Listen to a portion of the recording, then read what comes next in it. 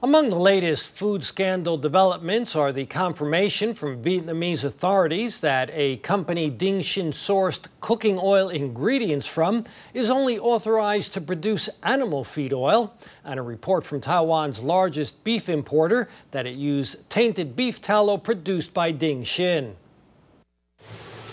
Some oil vessels at Dai Han Phuc Company in Ho Chi Minh City are rusty, while others are covered in dust. For years, Ting Hsin has purchased oil from this Vietnam plant.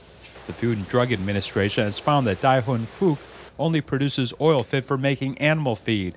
Its lard, beef tallow, and coconut oil are not meant for human consumption. Vietnamese officials have confirmed that Dai Han Phuc has only been licensed to produce oil suitable for use in feed for poultry, livestock, and other animals. Beef importer Ting Hsin Corporation informed authorities that it used powdered beef tallow produced by Ting Hsin. Nationwide inspections took place at the more than 500 downstream enterprises that received this tainted product.